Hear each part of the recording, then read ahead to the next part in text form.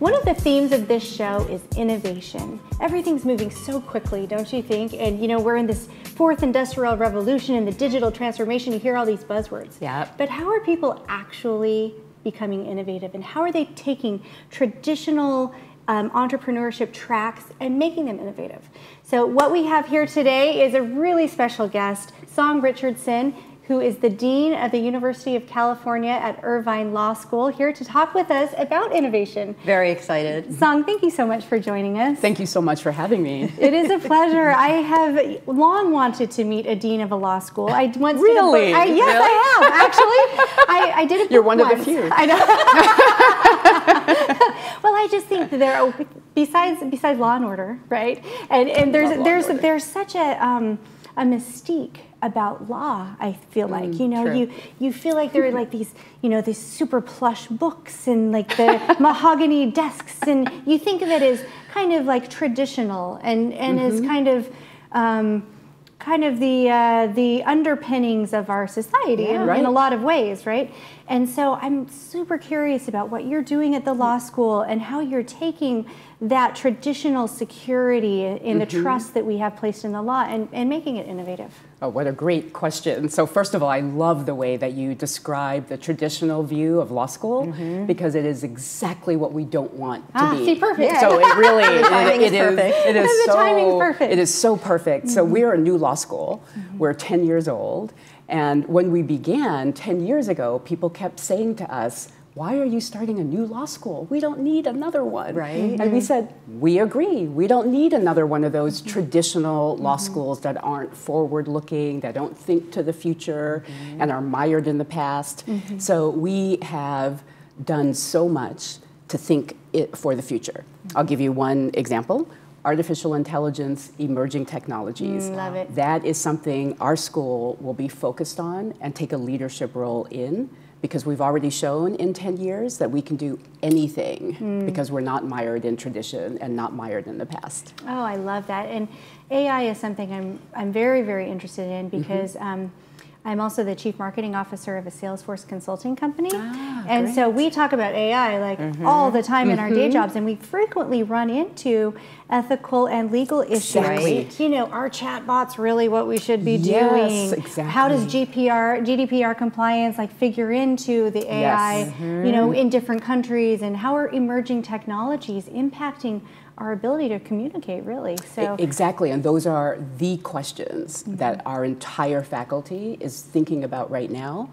And what makes UCI innovative in this area is that every single one of our faculty members will be asking the important questions, the ones that you just raised, in every single area of the law, which is something that other law schools simply can't do.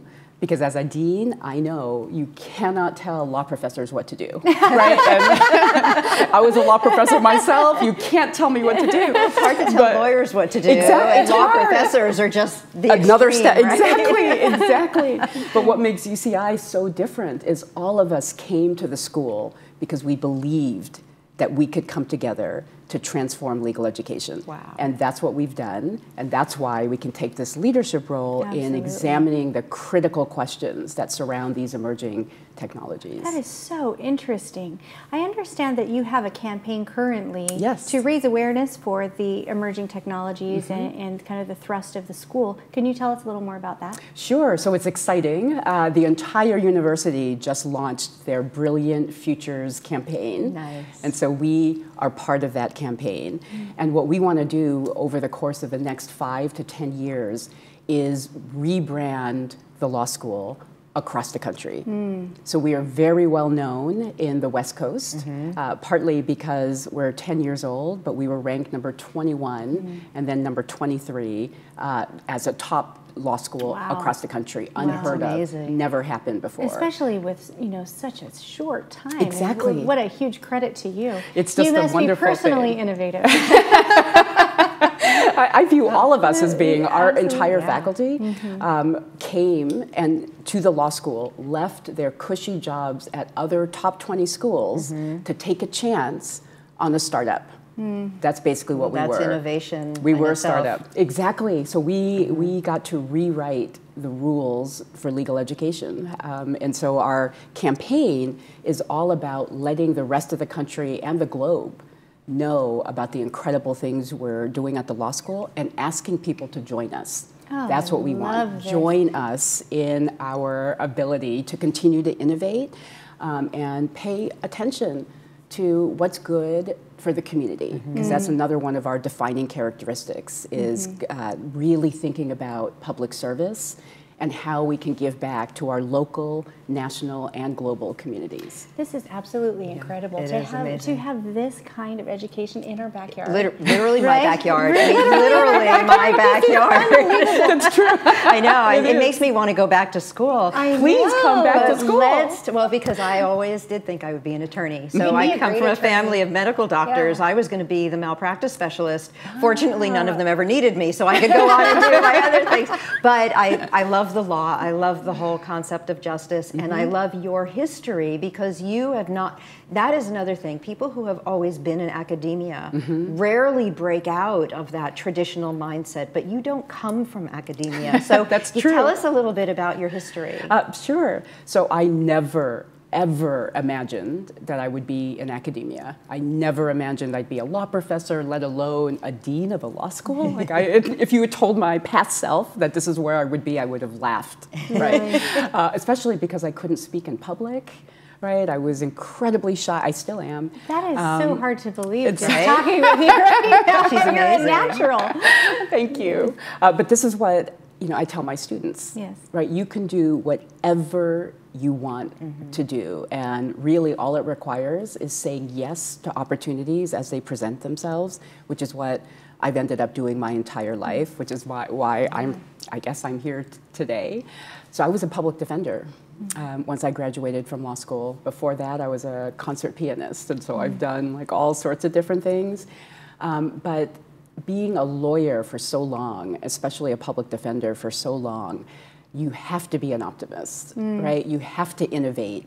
You have to figure out, if everyone's going left, how do I go right, right? You have to see the different ways of proceeding as a public defender, right? And now as a professor, and then now as dean. And so all of the experiences that I've had in my life, including growing up in an interracial family with a Korean immigrant mother, an African-American officer in the military, all of these experiences have somehow come together in the most beautiful way for me in this position, this very lucky, privileged position that I have to work with incredible people. So. You know what I love about you, just getting to know you in this interview, is you have used your past history to inform your future.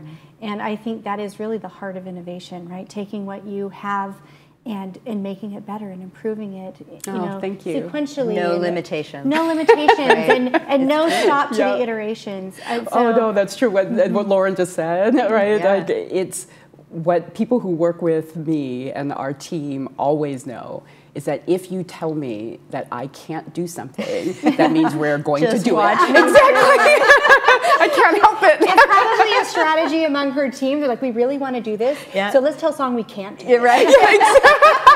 I never thought of that. I'm going back to the office, and I'm going to say, "Are you She's doing got this?" 5 kids. She's got it down for the reverse psychology. Oh, of course. And they're so smart that you are totally right. I am positive of it. I will ask them. So thank you so much for coming in and sharing this. Thank you. I would love to have you back so that we can follow on and see how you're doing. There's with the so much rebrand, more to with- talk about, absolutely. So let's say we want to get involved with this campaign. How can we contribute to the university and especially to the law school? Oh, thank you. What a wonderful question. So many ways that you can contribute. So our students, for instance, they are always looking for new and different types of opportunities. We've already expanded the opportunities that they have available to them. Working with CEOs, for instance, working with general counsel, for instance, coming to a show like this to share the incredible things that they're doing in their careers. That's great. Getting the word out about the law school and all of the things that we are doing at the school that can contribute to things that are going on in Orange County and beyond are other ways. So we welcome everyone. We really want people to join us as we think about changing the world. And where can people find information if they do want to connect? Yep, they can find it on our website. Okay. So that would be law.uci.edu.